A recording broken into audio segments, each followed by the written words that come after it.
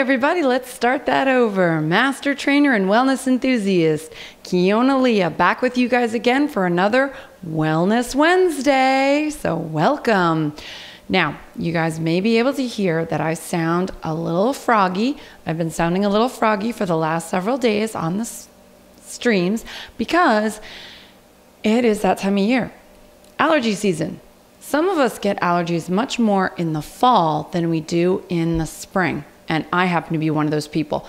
The mold with all this extra humidity in the air really does a number on my sinuses and my throat in particular. No fever, nothing like that, but really can feel a difference. So I promised you guys that today I would talk about my favorite thing for sinuses, and that is Xylitol. This is the brand that I use. Now, this is not the only xylitol-infused sinus medicine that's out there. This is just the one that I use. Readily available everywhere, and it was one of the first ones on the market. Now, part of why this came up, I've been using it now for probably 3 years at least. And the reason was I really was struggling with these sinus issues, and I would struggle with them kind of all throughout the year. And I went to my doctor, and you guys have heard me talk about my doctor plenty of times and mention the fact that my doctor is a functional medical doctor. So not just medicine and standard prescriptions does he do, but he also does alternatives, homeopathy, and nutrition, all kind of blended into one. So he really looks at across the broad spectrum what works, not just for symptoms, but what's really going on fundamentally in the body itself.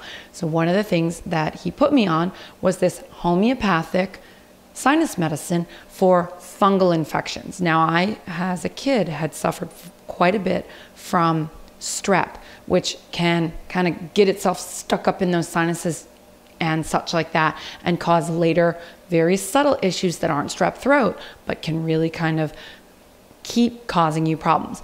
So he put me on this medicine. Now, here's the thing about this medicine. One, it was only available from a dispensary in like Washington State. So it had to be flown across the country. Two, it had to be kept cold. So not only did it have to be flown across the country, it had to be flown across the country in an air-conditioned truck and wrapped properly, and it had to go back in the refrigerator within 20 minutes of delivery. This stuff was super, super, super sensitive and broke down super fast. And on top of that, it was almost $150 a bottle. So by the time I paid for it and this overnight delivery shipping, all refrigerated, et cetera, I was looking at $160 or more a bottle.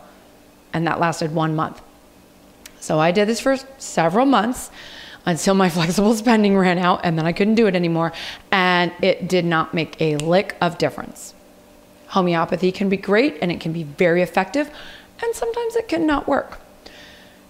So finally, after easily $500 in medicine and shipping and all this other stuff, I went, I'm done. I'm going to the health food store and I'm just going to see what they got. This is what they got. So I was like, hey, it's 11 bucks. I'm going to try it. So I bought it, 11 bucks. It worked better than my $155 sinus medicine. That was all super special and a snowflake. So you couldn't leave it in the medicine cabinet. You had to leave it in the fridge.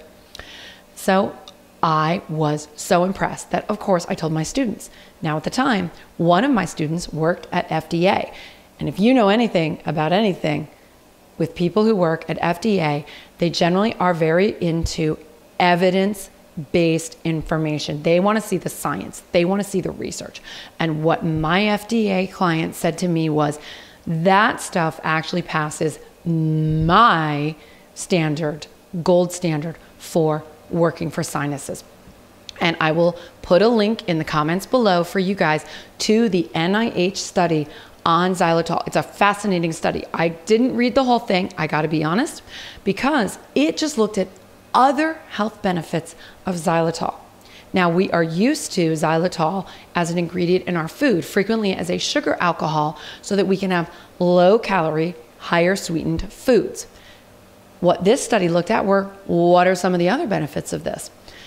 It talked about benefits for the skin, not only in consumption, but it was a pretty high number of consumption, like 10% or more of your diet has to be this.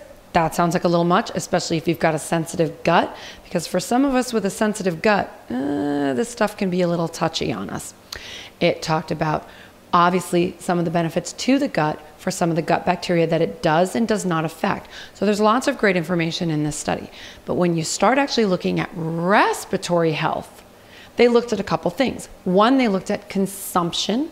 Again, 10 to 20% of the diet, consumption of xylitol, and how or if that could help boost immune health. It didn't show a lot of distinction. There were some studies on certain things like strep itself, kind of funny.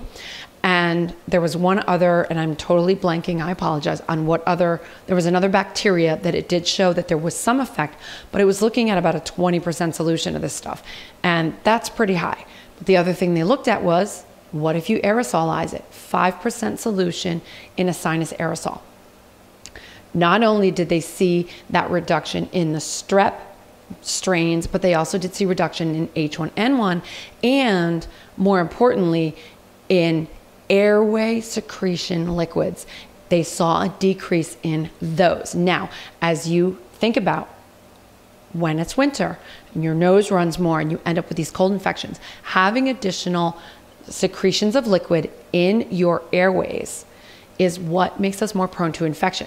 So if this helps to dry that out to a degree, especially if you live in a crazy humid place like, I don't know, the Washington, D.C. metro area, this can make a huge, huge difference in reducing your chance of infection. And the study was also showing that there was some effectiveness against some of those seasonal strains of bacteria and virus that actually can cause secondary infection. So still, after all these years, this is my go-to. You can actually now find this stuff at Walmart and other places. It's down to like $8 a bottle instead of $11, which is what I paid initially. Highly recommend. Really makes a big difference, and I will link that study below for you guys. This is my go-to, and I gotta be honest, I only use it in the morning. It actually recommends that you can use it twice a day. They recommend you do use it twice a day, morning and night. I only use it in the morning. That's generally when my sinuses are the worst. But the other nice thing I really loved about this versus your over-the-counter sinus medicine, if you ever read those labels, it will absolutely tell you what. Come on, those of you who've done it, what does it say? That's right. It says, do not use for more than 3 days, because what they put in those other over-the-counter medicines is they put a nasal steroid. That's what reduces that inflammation. It reduces the inflammation in your sinus cavities, which feels great. That gives you space for things to drain, which feels great, and we can breathe. But especially on these very sensitive, very thin, very delicate membranes inside the nose and sinus cavities, you can't use something like that for more than 3 days, because that steroid use causes secondary problems. There is no limit to how often, and it says right on the bottle, right here, it says that you are not limited to how many days in a row you can use it or how often. If I really do have an actual infection, I will use it up to 4 times a day. I don't think I've ever gone more than 4 times a day, because that's generally all I need. I also generally only use 2 sprays, and I believe the directions actually tell you to use 4. It's been a while since I actually read them, because I just kind of do my own thing. After multiple years of using this stuff, you kind of get used to what your body needs. I am very big into minimal amounts of any medicine I'm going to take so that my body's immune system can do the rest. It's obviously doing its job a little slowly this week, but that, I promised you guys I would talk about it, and nobody sent me any other questions. So we talked about this week. What else do you guys want to talk about? Comment below. Don't forget, like, subscribe, and share the pages and the channels. And we're looking for topics for next week. Until this nastiness gets out of my system this week, we're going to keep moving and focusing on what to do to drain and open up all of this upper chest area. In the meantime, I'm Kiona Leah. I want to see you guys move, live, and thrive. So I will see you on the next one.